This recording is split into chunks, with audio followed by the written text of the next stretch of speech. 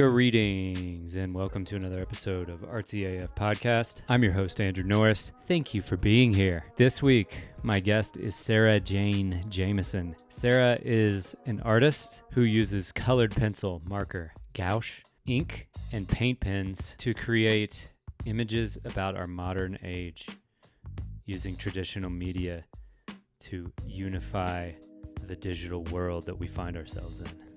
On this episode, Sarah and I get into the collective art world and everyone in it as a mentor, the ratio of rejection to success and opportunities, some administrative work that comes with being an artist that before you're a professional artist, you might not realize you got to do.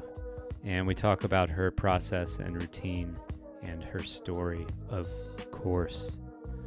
So I think you guys are really going to like this episode. Definitely listen all the way to the end. Lots of good insights here. And this week, I have 2 new patrons on the Patreon, one of which I just mentioned, Sarah Jamison. Thank you so much for subscribing. It really does make me feel great when other artists / guests on the podcast believe in what I'm doing enough to drop a few dollars per month in the old Patreon. The second is Michael Camarra, and he is coming up. I've been banking a lot of episodes lately. I'm about 4 ahead of schedule right now, which feels really great. And Michael will be up in a couple weeks. Be sure to check out his work. You can find him at Camarra on Instagram, all one word. I'll have the link in the description there. And you can find Sarah at Sarah Jane Jamison. Do be sure to check out her work. It's really amazing stuff, highly detailed, great images, kind of using a montage of, I guess you could call them icons that we so frequently come across in our world today. So thank you guys very much. Very excited to have you on board. Big admirers of both your work. And yeah, it just really makes me feel good. So thanks so much. And if you, that's right, you, listening right now to these words, these very words, if you would like to become a patron, please go over to patreon.com/artsyaf podcast. I'm creating the artsiest podcast in the known metaverse. You can help support. $4, $8, $16 a month. You choose. You get video, you get guest suggestions, and you get merch in each respective tier. And of course, those compound as you get higher and higher. So yeah, this has been a long intro. Let's jump right in to the show. Here is Sarah Jane Jamison.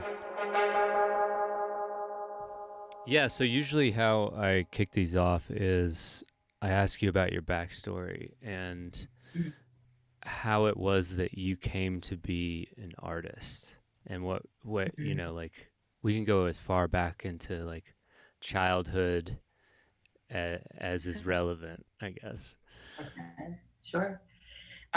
Well, it's really, to take it all the way back to childhood, it's sort of the only thing that I've ever wanted to do or pictured myself doing. So it's always been the trajectory I saw my life being on, and something, being an artist is something that's kind of like inseparable from my personal identity. Yeah. So I knew I was headed to art school, and I knew that's what I wanted to do. So I did, and that's how I ended up in Washington, D.C. I went to the Corcoran College of Art and Design, and I graduated in 2010. And it took a little bit to kind of get things off the ground, kind of detox from 4 years of making art kind of on an assignment basis, thinking about what I wanted to do, like the how and why of my practice. And I would say in about 2016, I started really putting myself out there and kind of getting some momentum with my artworks. Nice, nice. The short story. Sweet. And you're using mostly like I see color pencil, I see Mhm. inks, and it's Yes. very, very detailed. Thank you. And by the way, love, love your work. It's like astounding Thank to you. watch it, and I love all the videos that you post. It's so detailed. It's so impressive. Thank So have you been drawing for since you were like a little kid? Is that what you were like? you.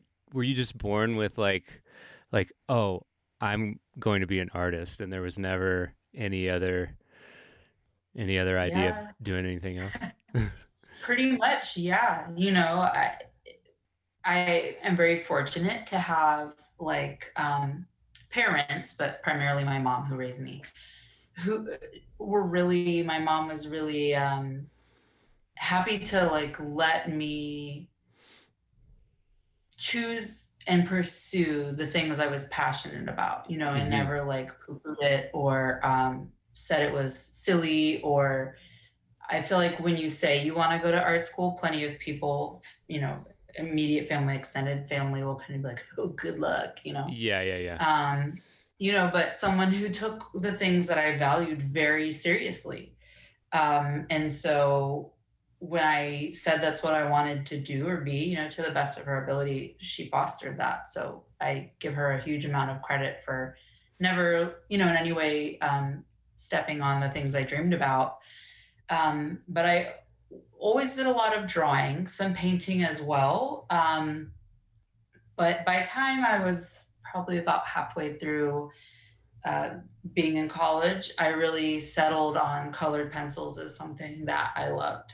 Um, and part of that is just, you can't put into words why something is more intuitive to you than something Hmm. else, but it also has the component of very high control, which Yeah, is something that appeals to me. It's very immediate. There's no cleanup or color mixing that you have to do and then going back and trying to have to refine that color. yeah, It's very available, immediate, and kind of permanent. You have to sort of stand in the choice you make, or you hope that you can kind of scrape it away with an X-Acto knife to fix it. But um, it's something that has always been the strongest interest of mine. And I've always had drawing as a part of my practice, even when I was really little, before it was like a practice. yeah, yeah, yeah. I would definitely want to get into your work. Kind of one more question I'll ask you about your backstory, um, Sure. or maybe two actually. When you Yeah. were growing up, did were you living in DC? No, Okay, I'm from Orange County, okay. Virginia, Oh so wow. it's Okay. smack dab in the middle of Virginia, Okay, gotcha. Did you feel like art world. a weird kid when you were growing up, or like what was it like? Yeah, definitely. Yeah. I definitely had, a friend group. Um, and growing up in Orange, I definitely felt different, and there wasn't a lot of things, resources for the arts. I can't speak to what it's like now, but the majority of that county is relatively rural. Yeah. And I just always sort of felt like I was um, just different. I don't even know how to describe it, And I mean, it's not that I had like a terrible experience at school. I think I had the run of the mill, had friends, sometimes teased, those sorts of things. Right. Yeah. But by high school, my mom worked in the city of Fredericksburg, city, Mhm. and I was like, please, can I got to get out of Orange at least and try to make my way to a place, which I think Fredericksburg has a pretty, for what it is, like a very beautiful appreciation for arts and a pretty solid art scene. Yeah. Um, but I wanted, more diversity in every way that could be defined. And Sure, so sure. trying to inch my way towards a place where there was just a more expanded way of thinking about everything. I don't want to Totally. like pigeonhole what Orange County is like, but just Yeah, wanted yeah. more. Yeah. Yeah. I feel you. Yeah. I grew up in Lexington, Kentucky, which is Okay. a bit more I guess like, it's more like a city, college city. Um Mm-hmm. but everything at one point I remember thinking like everything here feels so normal, like Mm. just Yeah. 100% average, and Yeah. kind of whitewashed, kind of like at the time not super appreciative of art and music. And Exactly. I just remember being like, well, it's either California or Colorado that I'm going to move to, and I chose Colorado. So Right. I kind of vibe with what you're saying there. I wanted to ask also, did you have any mentors outside of just normal professors, or maybe they were just normal professors who gave that extra advice, and maybe you spent some extra time with, who helped you out?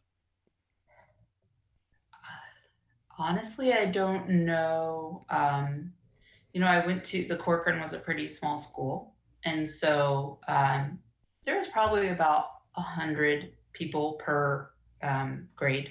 Okay, So you nice. did get a fair amount of personal attention in that way. I don't know if off the top of my head I can think of like any particular sort of extra attention I got.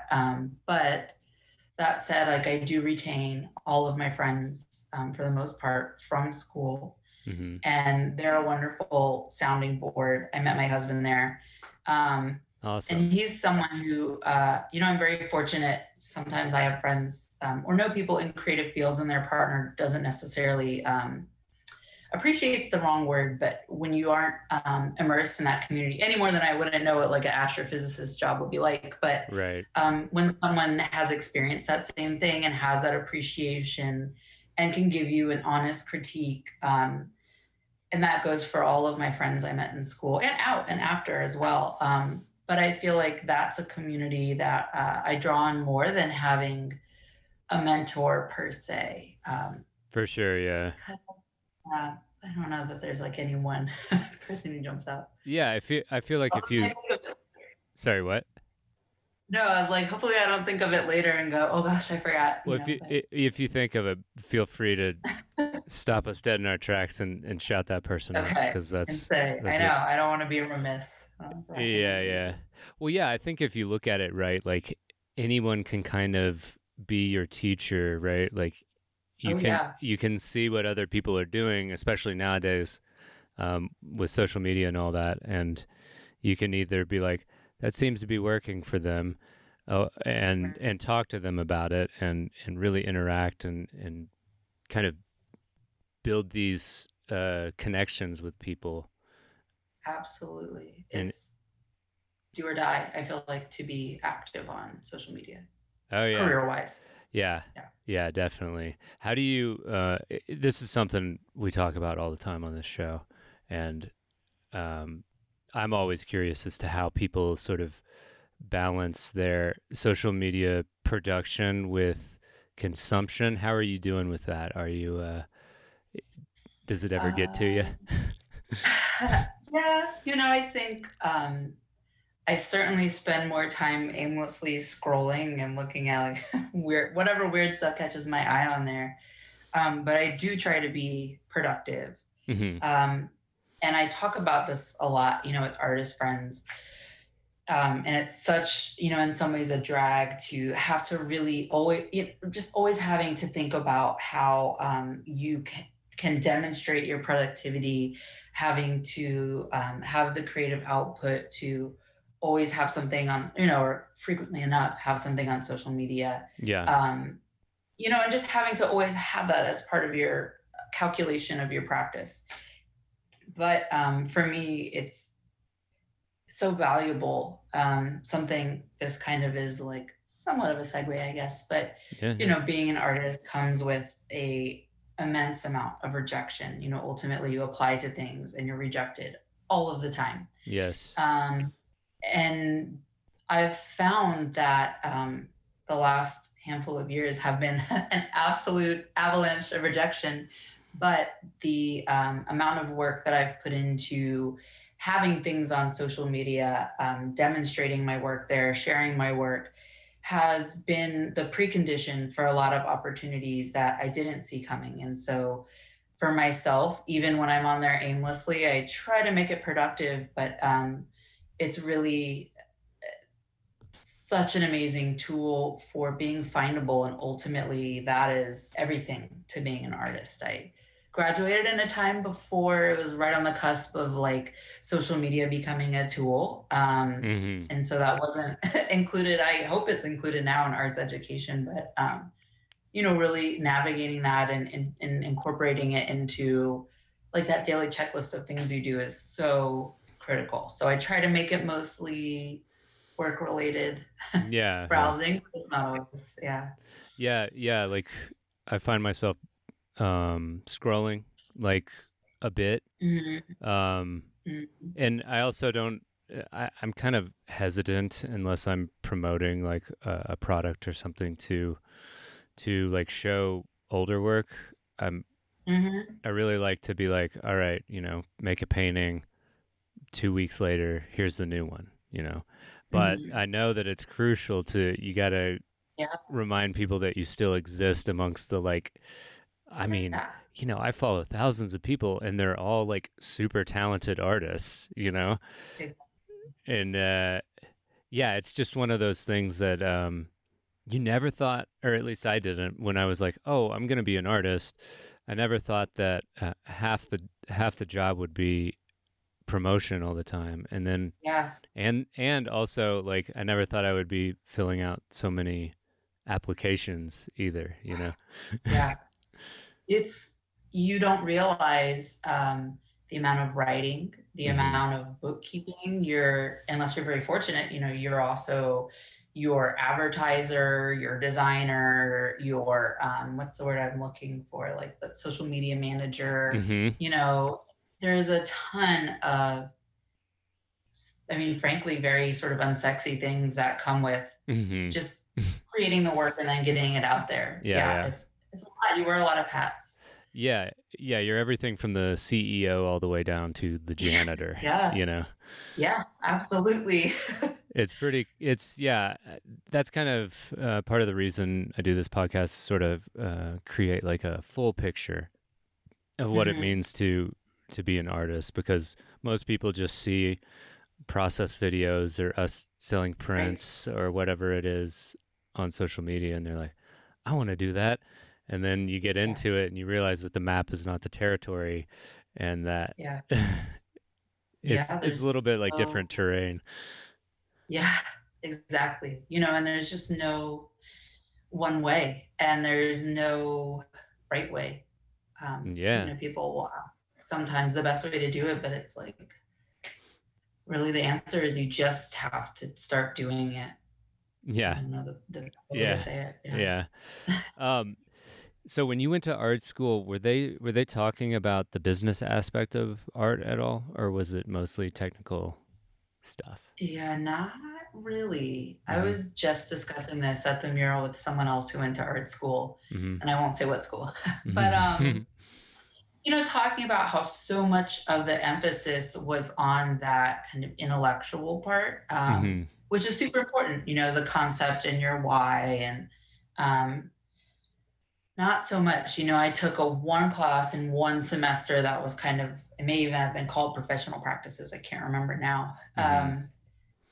But even then, I feel like the definition was quite narrow in the sense of they're speaking in terms of being a exhibiting artist in galleries, which is amazing, and is one way to do it, and is certainly the way I'm trying to do it. But Definitely. there is a myriad of ways that you can apply that art degree, and I don't know that it was very explored or even discussed.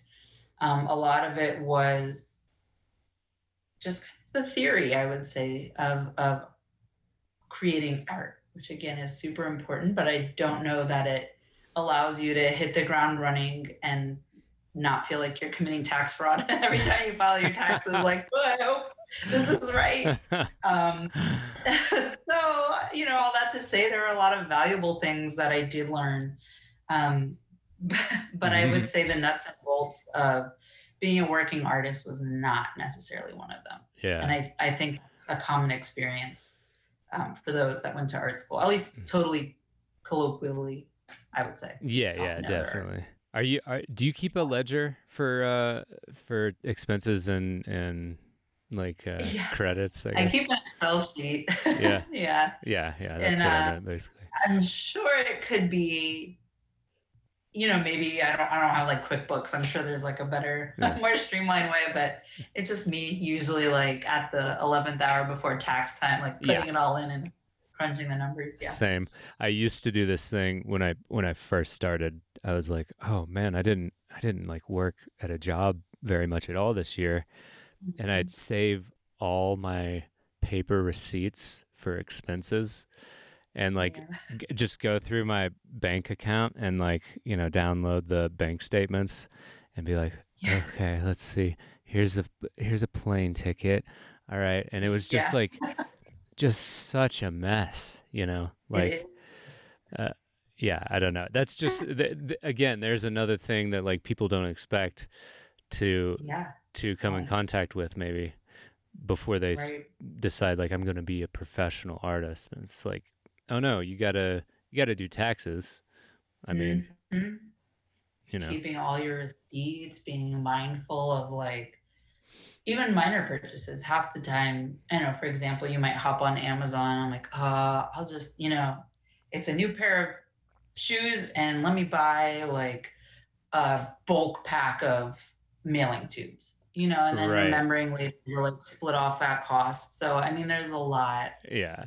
There's a lot. There's just so much that's unglamorous and necessary and requires a lot of brain power and work and time to make it all go.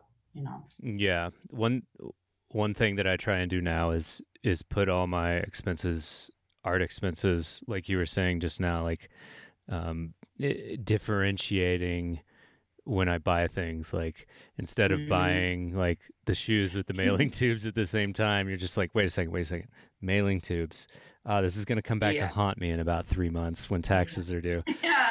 And Yeah. yeah, it's just something that, trial and error I've learned over the years. Just like keep it all on one card and just keep it Yeah. streamlined and just keep that in mind.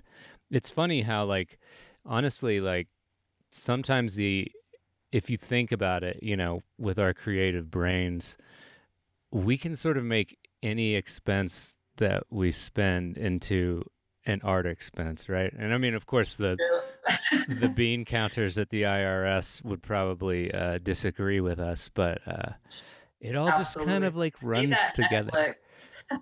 What'd you say? Oh yeah, Netflix. Yeah, you need to Need that Netflix. decompress. Yeah. Yeah. Yeah.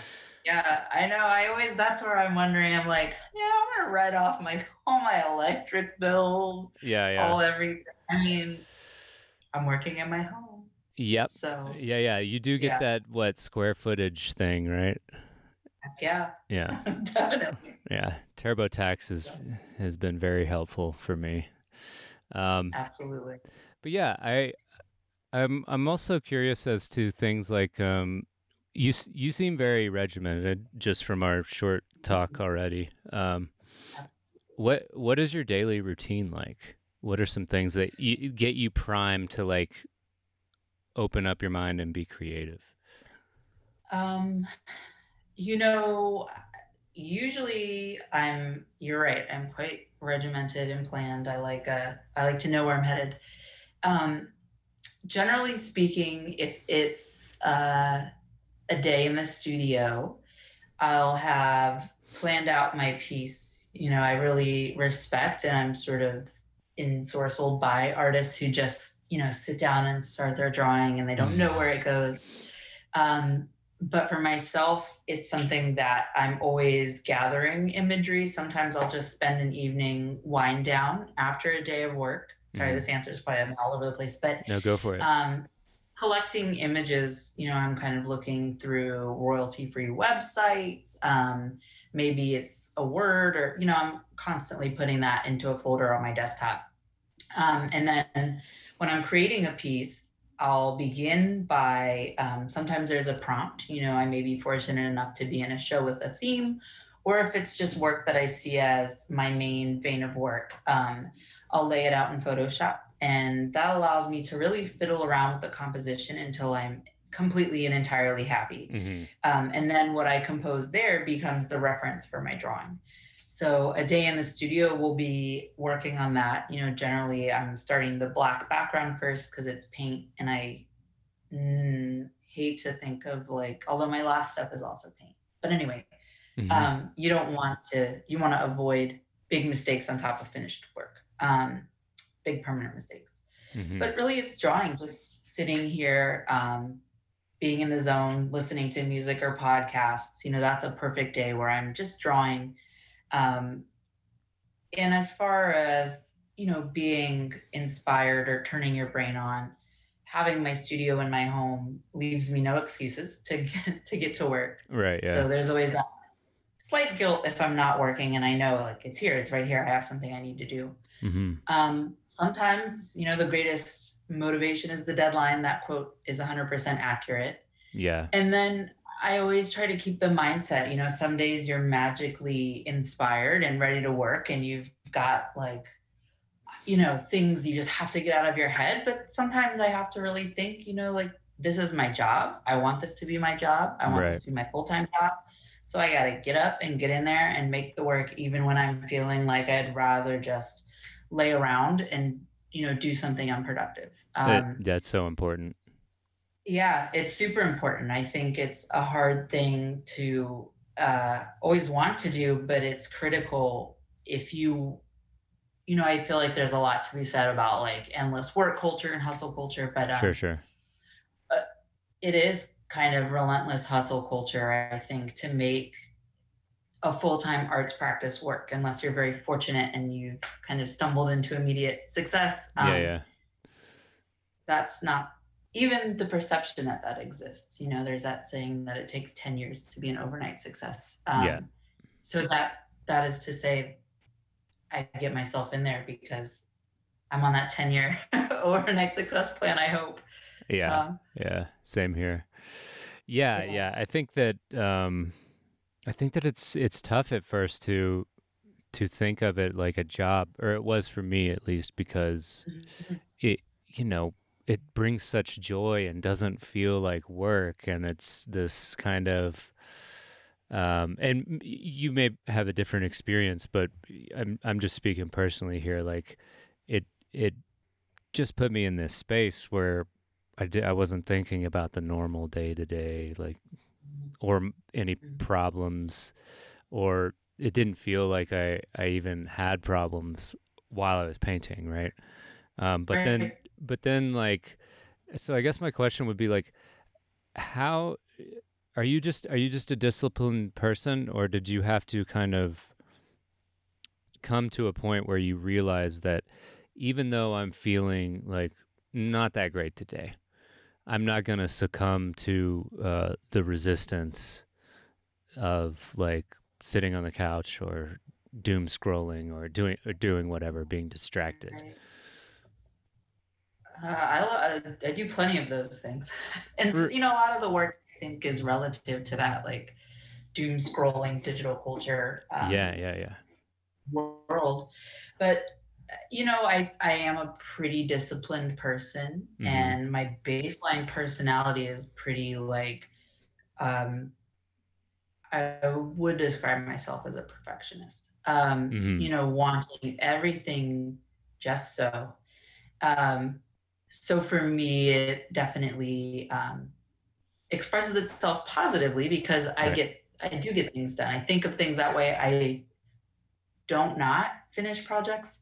Right. Um, that's something I think that I do well, but that's like the positive side of the coin of, I think, how I'm just wired. It often comes with a ton of self critique, and when you're working full time art, as you may know, or even not, I spent plenty of time trying to work as close to full time as possible in art while having full time jobs.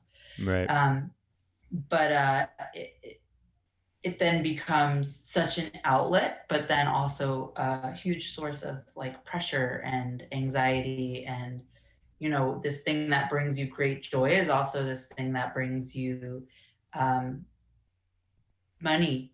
So, Yeah. Yeah, yeah. it then becomes, I think, that's another thing that in the arts world that maybe doesn't get discussed just because there's that romanticized idea of being an artist. But when something that's, at least for myself, I think of as very critical to my self, my personality, my being, but it's Mm-hmm. also like, okay, you want to take this job and make X amount of money and then do prints here and then sell it out. And there's always the bills to pay, life to live. Yeah. It becomes very melded in a weird way that I don't know if that got really tangential for what we were talking about, but No, it's okay. It's okay. but yeah, I do. I'm pretty good about sitting down and working anyway. To take it back to the point, but Mm-hmm. Yeah. Yeah. And you mentioned like hustle culture yeah. earlier. Um, we, how do you decompress? Like, do you set like kind of a window of like, okay, like it's like you're clocking in, and you're like, I'm at least clocking in, let's say at like 9 a.m., 10 a.m. This morning, and Mm, then do you have tricks for like knowing how to stop? Because I know for me, like I've had trouble like finding the brake pedal sometimes in one day. You know what I'm saying? And then the next day it like bleeds over into the next day. And then I'm like a right. little bit off and my sleep schedule goes like back and forth. So are you doing like a cutoff time too? And how do you decompress after that? I'm not great at, I shoot for 8 hours, but especially if I'm on a deadline, it's like I'll work till I need to work. Right. For me, it's like getting it done comes first, and I'm not always great about taking the time to just decompress, because then Mhm. it's like even when I go down, my downstairs is where we chill, upstairs is where my studio is. It's like I'll hop on my phone and I try to then be productive and like let me see what galleries are following who and Mhm. follow this person, do that. And so I'm not great at that, but I do really enjoy reading. I'm a Mhm. big reader, although even that kind of feeds the artwork I'm creating. Decompressing, so I'll try to do something very unrelative to what I'm doing. Gardening, something I've found that I love in the last few years. Awesome. Um, Let me think. Thrift shopping, watching wrestling. I'm a big wrestling fan. Oh yeah? Nice. Yeah, yeah. And now that Punk is back in AEW, back wrestling, I'm like glued to that every Wednesday and Nice. Friday. Nice, nice. Yeah, yeah. But trying to shut it off, it's something I've actually been trying to be more intentional about this year, picking up some things like, I don't know, I kind of thought meditating wouldn't work for me. That's very like weird thought, or not weird, but like it helps everyone. I It's a should think that thought. it helps me. Yeah. So it does have, Yeah. yeah, it's like a weird ego thought. But anyway, it's been a really great way to kind of take everything off the table and just get in touch with doing nothing, and focusing on self in a way that's not ego feeding. Mhm. Um, Nice. so those sorts of things. Yeah. Nice.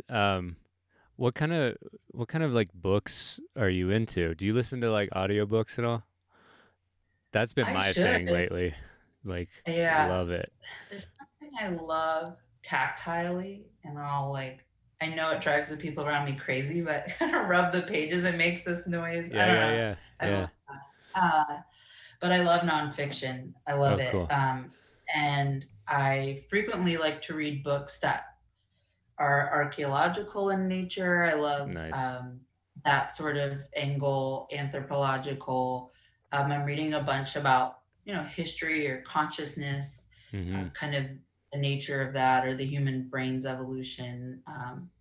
I try to read some like astrophysics books kind of over my head. Yeah, yeah. But I really enjoy kind of the questions of existence, human nature, culture type books broadly. Yeah, yeah. I can see that in your work actually. Like you're kind of using these like neo icons of like the 21st century Mm, and sort of mashing them up. I'm gonna screen share here. This is a good segue into like talking about your work. I know that's sometimes that can be weird for some people, but I think that you'll do really well. So here I am. Um, Oh, on your in my Instagram. Instagram feed. Yeah, on your Instagram Yeah. page. Yeah. You know, uh, yes. So, first of all, I think this one here is my favorite. It really, Oh, um, thank you. for people who are just listening, um, what's the title of this work? Absentia. Yeah. Absentia. Yeah, Yeah. and it's an airplane. It's like half airplane, half crumpled letter, and then framed with kind of a digital envelope looking thing. Mm. I don't know why, but this one really like hit me in my heart for some reason. Wow. Thank you. Um, This one is probably one of the more personal pieces I've made. So yeah, thank you. Yeah. Mhm. nice. And it's so, I mean, like for someone who paints, and I tend to paint fairly medium to large, like 4 by 6 inches is just like the Thanks. detail in this. How long do these take you? It depends. This one was relatively quick. 4 by 6 is pretty small. I would say the pieces can take a couple days, which this one from start to finish, and of course that includes the like laying it out and all that. Hmm. But the bigger ones, which I'm sure for you might be smaller ones, 16 by 20 is the biggest I've worked in quite some time. Uh-huh. And those can take a couple weeks and sometimes up to a month. You know, some of the ones that are more complicated, like I have a piece that was two mirrored images, and getting that perfect took a lot of time and effort. Yeah. Um, but so a couple days to a couple weeks. But this one definitely is one of the more personal ones. So it means a lot to hear you say that it hits you that way. It was um, a show that was called Wish You Were Here. Mm. And so, this one is about kind of a lot of different things. I don't know if you want me to kind of go into Go. it now. Yes, please. Okay. I want to hear it. I really hate to fly. I'm a terrible flyer. It Uh-huh. just fills me with anxiety. But this piece in particular, I made kind of addressing that topic. And the wish you were here aspect being I have very good friends who at the time were in LA and had moved out there, and we'd send letters back and forth. And this is a letter from my friend Michelle. Mm. And we had planned to go and visit them and see an exhibition of mine that was opening. And it was the first time I had meaningfully exhibited in LA in any way. Mm-hmm. But coronavirus had stopped everything. And Yes. so this was kind of musing on missed opportunity, sort of missed friends, sort of that togetherness, the anxiety laden past year, but also my anxiety of flying and um, just how we communicate in general, Yeah. prior to coronavirus, but even through it. So, Yeah, yeah. I think that I mean the crumpled up letter, I don't know. It's so I don't want to use the grandiose term of archaic, but it's like, like it's tactile like you were saying with books, mhm, right? Like it's not usually how we communicate these days. And then right? the plane's almost like flying into it. And I think when I saw it, like I think like it honestly like no BS here. Like it like unlocked some of the like stored emotions from the pandemic. Like Mm, I personally for me, I was like in the beginning, I was like, this is kind of cool. I like staying inside and stuff. yeah, And then like I wouldn't say I like repressed anything, but I just didn't like address like how kind yeah, of weird and crappy things were getting. Um, right. so yeah, I just wanted to shout out that piece. I really love Thank it. you. It means a lot. You're reading it in a way that reflects what I put into it. So I really appreciate you hearing that. Yeah, awesome. So how would you like if you had to? I know this is annoying, but if you had to describe like the type of work you make, um, Mm. what would it be? It's such a hard one. I feel like a lot of stuff kind of gets lumped into this like pop surrealism Mm-hmm. category. Mm-hmm. But I think of it as kind of surrealist, realist, because for me, I love rendering as well as I possibly can, Yeah. but I sort of hate things like perspective or when things need to like exist in a very finite plane. So I always felt very connected to looking at work like Frida Kahlo. I feel like that's sort of everyone's favorite artist, but Mm-hmm. I loved how all these things could be very narrative and existing in a space um, that wasn't beholden to like it has to be in a room or it has to be following a rule of how these images are scaled or how Yeah, they yeah. exist in relation to one another. Um, but also is very faithful to true rendering. And so there are things like vaporwave that I Mm-hmm. feel like creep into my work. But I love realism. I'm a big fan of surrealism. I feel like this often gets pushed into kind of like the pop art um, category of making works, Yeah. but I guess that's where I'd place it. But I find people kind of define that for you. You don't often yourself Totally. have to think a Totally. lot about that. They put you, they, whoever they are, but Yeah. you kind of get put in where people think you go by proxy. Right, right, right. Yeah, it seems like to me a lot of it there's like some collage to it, Yeah, and I love. yeah, yeah, but yeah, I don't know, it's so well done. I know, yeah, yeah, Ultimately, beginners collages, so there is that there as well. yeah, and yeah, you're just your use of like the pixelated, Mhm. pixelations, and then the pixelations, awesome. Uh, and just like yeah, again, like kind of mashing up like tech iconography with like more natural things. I just can't get enough of it. I really love it. Thank you. Yeah. I feel very passionate. I mean, I don't know. I love conspiracy theories. They're sort of less fun Hmm. now that they have real world Yeah. problems. But and thinking about our culture, and I think fundamentally humans are no different now than in any point in history, but how we interface and the language and symbols that we use to express it, or how we experience anything, if it's like a tragic event or a positive event, or frequently finding it on a screen, and um, a lot of our experience is sort of that secondhand symbolic filtered digital experience. And so for me, I find all of that so inspirational, so fruitful, Hmm. that I just really enjoy. I find maybe the collage element of how I create these works, I hope reflects kind of the piecemeal way that we get information and connect with each other and um, experience the world, really. Yeah. Would you We say have it's it all.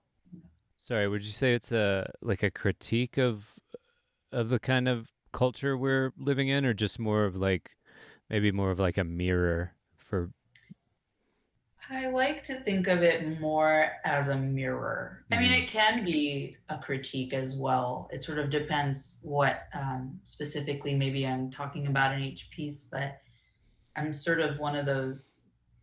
My mindset is that few things are entirely right or wrong. I mean, yeah, some yeah. things are obviously wrong, Right, right.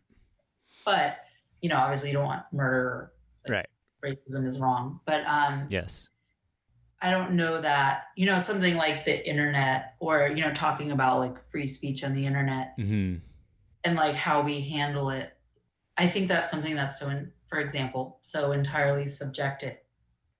I You agree. can't often um, limit or exploit something without the extreme of it being good or bad. And so I like to think of it more as a mirror of that, although there is critique in there as well. Yeah.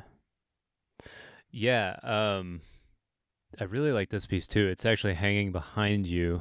Yeah. What's this one called? Because I don't see a title here, but it I mean the first thing I think of is you were talking about conspiracy theories, right? Mm-hmm. What's your favorite conspiracy theory? Ooh, my favorite conspiracy theory. That one's hard. My favorite conspiracy theory. I kind of like the classic Beyonce's in the Illuminati. Yeah, yeah, One yeah. of my favorites. Uh-huh. um, but I don't know if there's one. I'm sure that it's like when I'm on the spot, it's so hard to say. hmm But some of my, I would say like my least favorite and personally experienced, like when Pizzagate was really on fire. Yeah. Um, like I had this random dude from South Carolina emailing me and telling me that there's like secret pedophile symbols in my art. Mm. But he was saying, when I ignored the first email, the second one was really mean and basically telling me that I was like a pedophile shill. So that would Oh, be my least favorite because that one personally, I was like, God, you're so, like crazy. Leave me alone. yeah. Um, Do you just like the phenomenon of it all? yeah, kind of. Yeah. And I think of like how, in some ways, how arbitrary. Oh, birds or drones. That's one of Yeah. my favorites. Yes. Yes. You know, this particular thing, like I've been saying this, my friends will probably be tired of me saying this, but you think of a lot of times conspiracies deal with something that's more or less tangible in our lives, right? Something like vaccine hesitancy is a big one right now. hmm But then I think of like all the unknowable things. Like I've read a book recently that deals with atoms and it's talking, it's quite poetic because it's like we're made up of atoms, as is everything. Right. And the atoms in our body have been stars or flowers or even people who have already died. And there's so many atoms inside your body that, we all share hmm some of these recycled atoms. And that's insane. Like you and I will never be able to look at an atom. We probably won't even know anyone. You have to be kind of like pretty elite scientist. Yeah. So I think like that's something why nobody's like, that sounds like BS. That can't be right. Right. Tiny little tree atoms make me up, but though, like, people who've had a vaccine. You could even Yeah. probably, you have access to seeing something like that under a microscope, but you'd have to really be somebody to see an atom. Yeah. So it always kind of boggles my mind, kind of how anyone chooses, and we all do it to some degree of like, Sure. I accept this, but I reject this.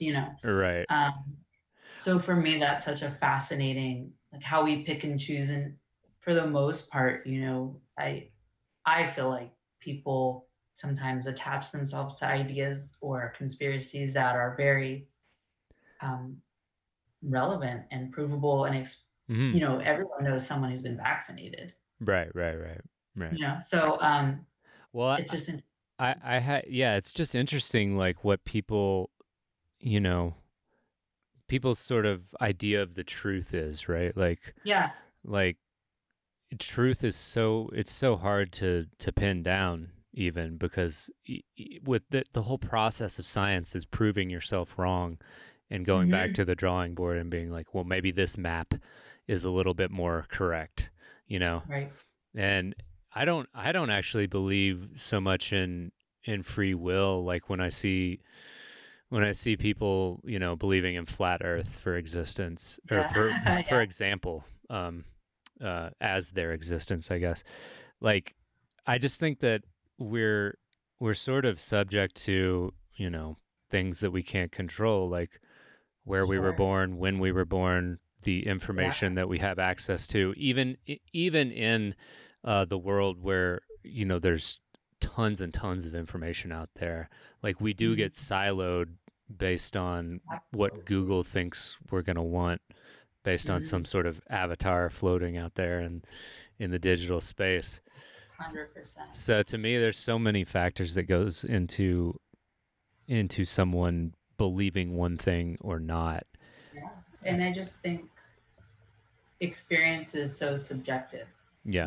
It's like how you and I are both experiencing the same interview and we'll remember it are two different things. Oh And yeah. so, that's something that fascinates me when like there is no,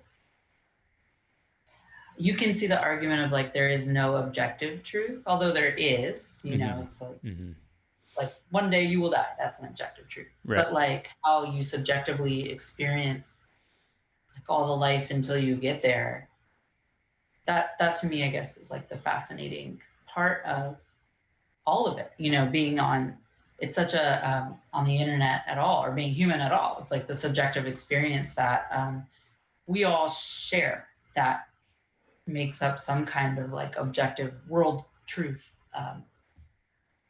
Yeah. Yeah, it's kind of like this. I mean, you know, some things we just agree on yeah. for utility's sake, right? Mhm. Like for me, like the reason that free will is still around is because in a court of law, like if you do something fucked up, like kill someone or something, like we have to blame someone or we have to punish someone. And you know, there's that whole like decision factor in Yeah. based in that. And I don't think I'm like I actually have sort of like evolved my views on this whole thing via this show actually, and like I don't think it's so simple as like free will and then determinism, but there's some sort of like confluence and paradox in there somewhere. And yeah, yeah. So thank you for sharing your work. Oh yeah, I wanted to ask you one more thing, and this is very sort of tangential, but like speaking of conspiracy theories, did you watch the there's like this documentary, I forget what it's called, but it's about like QAnon. It was on HBO.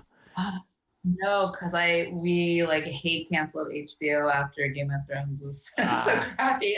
totally But I would understand. have loved to get this like the 8chan, 4chan guy Yeah, yeah. essentially kind of being like, They sort of got him. I mean like yeah, yeah. And yeah. it's just so funny cuz like the dude, it was like a guy and his son, and the dad Mhm. was like former like military CIA. And you know you can't like I don't know, it's anyway, I don't want to get too much into the weeds in Yeah. that, No, but highly recommend. I still would love to watch. QAnon's like it's another one, you know, where it's like there's a lot of actionable things you can do. Like my mom has always worked social services Uh-huh. to help children, Right. but people instead are choosing to do this like crazy performative, unhelpful thing. Yeah. You know, I yeah, we don't need to go down that rabbit hole, but that's just like, yeah, I would like to watch the documentary. I've heard about it, but I need to find someone's password to get on their HBO account. Yeah, for sure. um Yeah. well yeah, so if you had to guess, like where do you think that like ideas come from, or like where like the fact that we're even conscious, like what is that all about? Like are you more on the Oh, side of like the brain is a is like a receiver for like things like this, or do you think the brain itself like creates ideas and consciousness? that's so um like for me hard to answer. You know, to a certain degree, you could probably argue that like there's levels to consciousness Hmm. and like how we define it. You know, like trees can communicate and Yeah. you would never call them conscious, but you know, for me, it's such a mystery. And there's, you know, whether consciousness is a soul or like, I do think your brain makes thoughts, you know, almost in like in the way the car makes exhaust, right? Yeah, But yeah. obviously, there's a distinction between, you know, if I like put my dog in front of the mirror, he's not like, man, I'm really alive. Like this is Yeah, yeah. me, and like, Yeah. you know, so like there is that distinction, I think, for humans. But the nature of it, I don't know whether it is understandable or not. You know, I Hmm. have not yet started, but I have a book on kind of like the idea of what is consciousness and is it widespread. Um, and you know, I think, gosh, that's such a hard one. And I think Yeah. it's like sometimes you have an experience where, like, you know, for myself, one that jumps out is like before my grandfather passed away, he called me the day before and was like, I'm not going to be here tomorrow, after like not talking, not speaking for a long time. Mm-hmm. And it did. He was. The next day he passed. And so it's like, gosh, is that some weird next level, like through the veil consciousness of, and so in some ways, I think it's more profound that we don't necessarily understand. Sometimes I think it's like the mystery of what something is, would it be worth thinking about if we just knew it was like your neurons firing like on the left side of your brain or Right. something, Yeah. It's I kind just of like, think what it's would that do for us? Like what? right. Is that a good mystery to solve? I don't know. Right. I mean, I like thinking about it. I like thinking maybe it's solvable, but is it ultimately better? It's certainly more romantic to think of it as a soul or as this very unique thing. Sure. It wouldn't be so cool to find out that it was just some like biological mistake. Yeah, just some sort of static generated by like a brain. And it's like, it arises because X, Y, and Z. Right. Yeah, I don't know, but I don't know that I necessarily want to know. Right. I think like the beyond it is the poetry. Yeah. Totally. It's more fun to just like, have some guy on a podcast ask you about it, and then you just like kind of be like, it's a mystery. And no, I totally get it. Cause like, if we figure that out and can be for certain what that is, then like, what's the, after that, what's kind of the point, I guess. Yeah, then what? Yeah. Like, I think like the is there a point thing is so fascinating as well. But yeah, I don't know. It would take away a lot of the kind of fun of it to know. Yeah. Well, yeah, I want to pivot back to kind of like art and the art world. This is a question I've been asking people, without like, unnecessary shade thrown on anyone. What is a brutal fact about the art world that you've come to find? A brutal fact truly is probably the rejection. And within that, I would say, and it's a great life lesson, at least for me, is like absolutely no one owes you their interests, their care, their attention. You create something and it's so intimate, you pour all of your sort of thoughts and ability into it. And no one owes it to you to think that's interesting or cool. That's right. And so, the unless you are very fortunate, kind of the cruel fact is like there's a lot of legwork that really only you are empowered to do. You're your best spokesperson to make people interested in care, and if you're fortunate, you're represented and a gallery can do some of that for you, or maybe you exit like a blue chip school into a blue chip gallery. But as with anything in life, most people don't have that experience, and you really have to harden yourself to rejection and make peace with thinking of yourself in some ways as a salesperson, despite creating this thing that is, again, like just you pouring out your soul. It's very romantic and kind of like a piece of your heart on the paper or what have you, but being able to market it. Otherwise, where does it exist? Other than in your hands. Yeah. Totally. Completely agree on all those points there. What's your biggest fear as it relates to being an artist?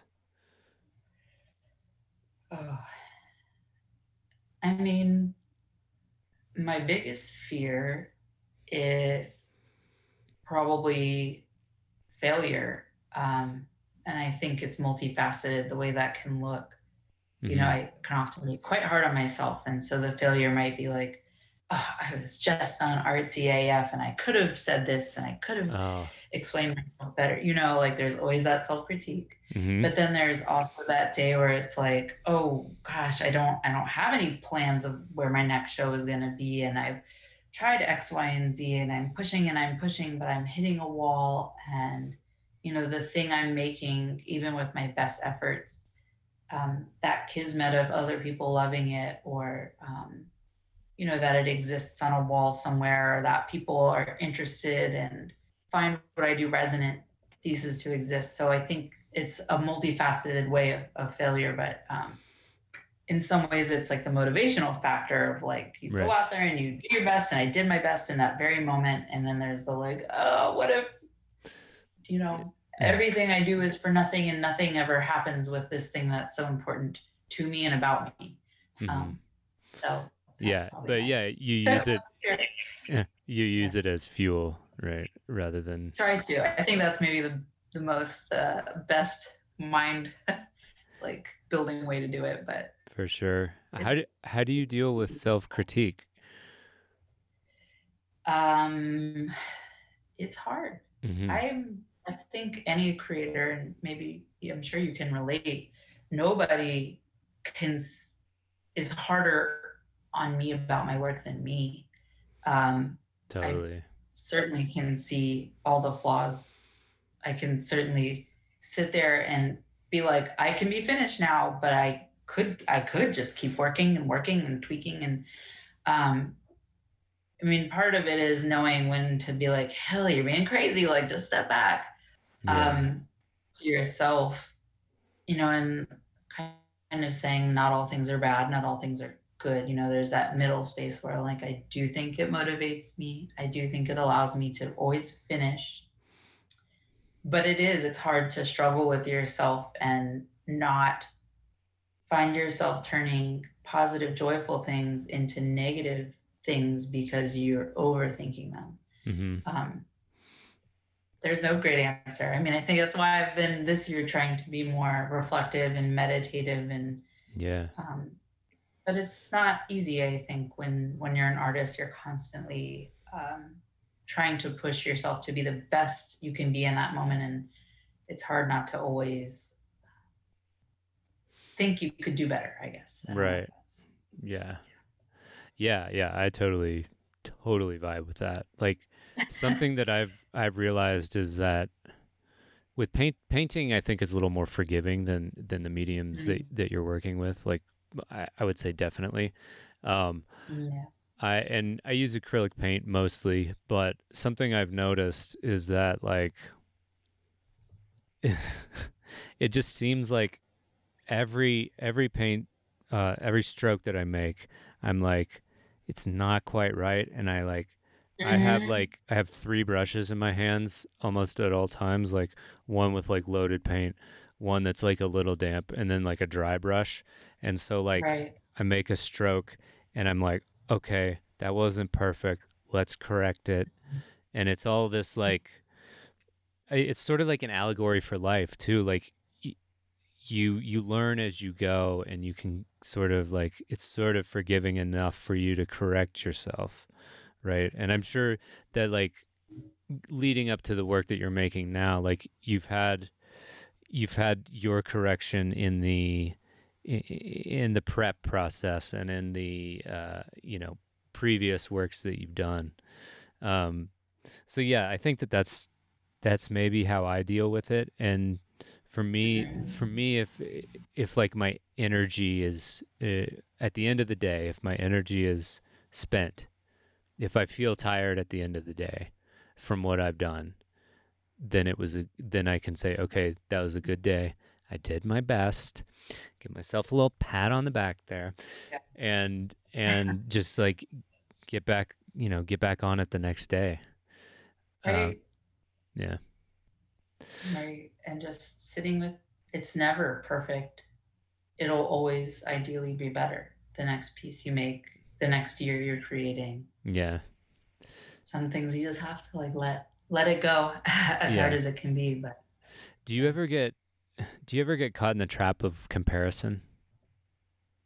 sure. Hmm. Absolutely. And I think we all do. Like there are times where you're scrolling through social media, and there are so many artists that I respect and admire, and it can be equally like so like enlightening and inspiring, and then soul crushing. And you think, not so much, I'll look at someone's work and think, if it's similar enough to mine, like, they're so good. I wish I could be that good. But sometimes it's like, wow, they're really established in their career, or they've done X, Y, and Z, and that's a goal of mine. Mm-hmm. And so it's not necessarily their work, but where you're hoping that your achievement trajectory will head. Yes. And so it's easy to feel like I'll never get there. I'll never, but there's also that sense of like, I know the experience of most to all artists is the same. They're also just trying to figure out what else they can put on their taxes. And they're also editing their statements every time they have to send it out. And, that it comes with such a amount of work, anyone's success. It's rarely that someone just gets lucky. And so trying not to be totally soul crushed and letting it be this motivating factor of like, what lesson can I take from them? Sometimes, you see that they're fabulous on social media and they have a thoughtful comment for every comment that comes to them, and thinking like, that's my great takeaway. That's my learning lesson if I don't know this person personally, or, with my friends that do, thinking like, oh my gosh, this person really knows painting theory inside and out, or they do a great job of like talking about their work in 3 sentences or something. Being paying homage to how well they do something. Trying to think of your own practice in that way, to eliminate the feelings of like, oh, I'm not doing well enough, and like, oh, look at everything they have. Yeah. Because they can. It's so inspiring, but it's hard not to be thinking of yourself in that same context. Sure. It kind of gets back to the like using and connecting with people to have them sort of be your mentors. It's like the community as mentor mind state there. And as long as you can take that and feel like motivated by it, and use it as fuel, and put it in your gas tank, and transmute it into like getting yourself, on the trajectory that you want. I think then it's all for the better. But yeah, I think like you were saying, you can fall into the trap of feeling like, oh my gosh, like, why am I not doing this? I'm not as good. And yeah, well, you stated it beautifully. So Thanks. yeah. But yeah, easy trap to be in. Yeah, definitely. So without any false modesty, is there an artist that you would like to be compared to in terms of your work? Ooh, that's a really good question. I have never thought about it before. Someone whose work I often like zoom in on, who I am certainly not a peer with in terms of like how successful they are, but someone who I look at their work and I don't know that it influences me, but I see, at least in the color pencil mixed media aspect, the artist Eric Jones. I don't know if you know offhand his work. It's a lot of portraiture. Yes. He has. It's like Eric with a K, right? Yeah. Yep. And yes, I love his stuff. It's I do as wacky. well. So Like his figures are so yeah, cool. yeah, yeah. I love his work, and I just, again, I'm seeing like his color pencil work zooming in. His deals with more shapes, or now he's sort of doing this like sort of uncanny valley. Looks like he maybe model rendered them somewhat in a program. Yeah. But yeah, so not to draw any equivalency between our work. However, if I were to want to be aspirationally put into a conversation, I do really respect his work, and sort of think of it process wise as somewhat the same. Yeah. Definitely. Nice. Yeah. Nice. So yeah, usually at the end of these, I have my guests dole out some advice to younger artists or to even just a younger version of yourself, like what kind of advice would you give? I would have to say, you know, just being relentless in creating the work and putting the work out there. I mean, I truly, you just have to do that hustle. You don't serve yourself to not create the work, Mm-hmm. and you don't serve yourself to like be off social media, or to sometimes you'll see artists being kind of coy, where it's like very artsy stuff, and maybe there's no pictures of you, or you make the work and there's not context or description or interaction with the people who um, are appreciating it. Mm-hmm. That to say, everyone's goals are different. Success to one person looks different to another. But, for myself, it's like thinking about the work and not creating it takes you nowhere. Creating the work and not contextualizing and sharing it gets you nowhere. So you have to build it so that there's no alternative to doing the work. That's just the bottom line. Yeah. That's what's up. Yeah. Awesome. Well, Sarah, thank you so much. It was so nice meeting you. And just real quick, tell people where they can find you, what you have coming up, and any upcoming shows or dream projects you have on the horizon. Cool. Well, you can find me on Instagram and TikTok at Sarah with an H, Jane Jamison with an I. My website is sarah-jamison.com. I have a mural I completed literally yesterday. Oh my gosh. On the Metropolitan. I totally forgot to talk about that with you. Dang it. All the paint on my nail beds. No, it's all good. What? Wait, let's go into it. Okay, was that your first mural? Or not my first. Okay. But it was I've done very few murals. Mm-hmm. And the second one I've done with DC Walls. They've rebranded from being Powwow. Okay, nice. The first one I did was an enormous wall of just memes. I mean, it was like 120 feet. I had never in my life painted a mural. So that one I went with something I knew was simpler and I could complete since it was my very first. Yes.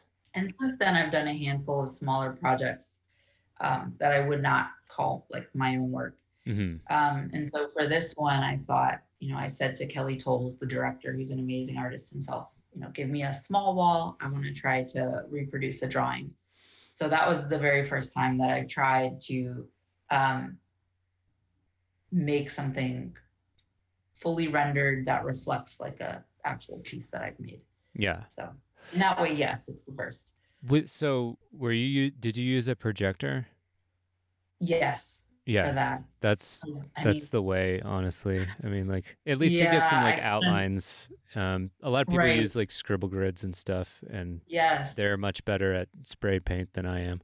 But the other muralists who do this all the time, like, oh, what kind of spray paint are you going to do for that gradient? I was like, I've never used spray paint. I don't know. I'm just going to paint it. Yeah. So I'm definitely a noob, novice level in that way. But yeah, it was a really great challenge, and it was fun to like lean into being kind of painterly with it. And the wall has a lot of texture. So actually it was kind of helpful for that model. That face. Broken. Yeah. Yeah. So, but definitely weird to like, you have to step back to appreciate where you're at and see what you need to kind of adjust. Yeah. Well, sorry for taking this on that tangent here at the very end. That's so like me. I'm proud of you. Yeah. Well, congratulations on that. And thank you. So what else do you have on the horizon in terms of shows, deadlines? A current piece and an upcoming exhibition, group exhibition at Ahern Gallery. Anthony Hurd's another phenomenal artist that's in Albuquerque. Mm-hmm. I also will be creating a piece. I might be in front of it, but I kind of started it over there. Nice. With Bristol Gallery up in New York. And in the late spring, I'll be working again. I think it'll be a 2 or 3 person show with Anthony. And then something else I don't legally know if I can say yet, but it'll be a fun pop-up thing happening here in DC within the next month. Yeah. Awesome. Well, yeah, again, thank you, Sarah, and really appreciate your time. Really thoughtful questions, so it was fun to discuss. Yeah, I came prepared. It was awesome. Well, yeah, you're great, and I hope we run into each other IRL sometime. Yes, I know. I'd love for our paths to actually cross. Yeah. Really. We'll keep making great work, and we'll talk to you again. I'll have you back on. Let's do it. Let's do it. Thank you, Andrew. Yeah. Thanks, everybody, for listening. Thank you. Yeah. Bye. Recording stopped.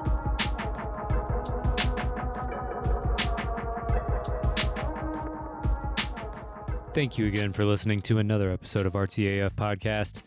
If you are interested in supporting the Patreon, that address is patreon.com/ArtsyAF Podcast. And I want to thank all my patrons. You guys keep this engine running. I couldn't do it without you. Go over there and check out the tiers I have available. It includes video, guest suggestions, patron-only posts, and some merchandise. Thank you again for listening. Please rate, review, subscribe. Do all those little things that help get Artsy AF into the consciousness of more and more people. Yeah.